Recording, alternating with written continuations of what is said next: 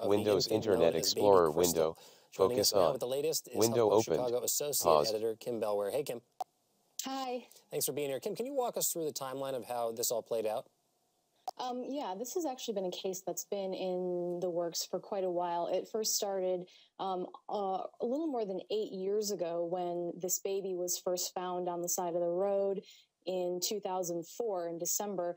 This baby was found in an orange Menards bag, and it was found close to Katie Stockton's family's home.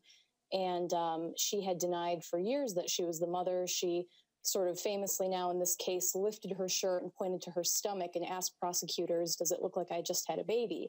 And for a long time, prosecutors couldn't even get a hold of her DNA to establish that she was in fact this baby's mother.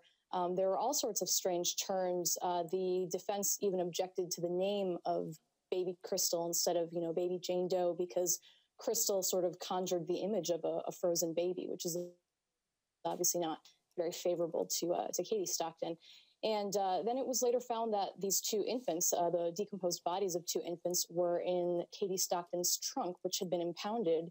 And it was recently ruled that they couldn't even admit that into the current case. So when she does, go forward, she could get up to 60 years since Illinois doesn't have a death penalty.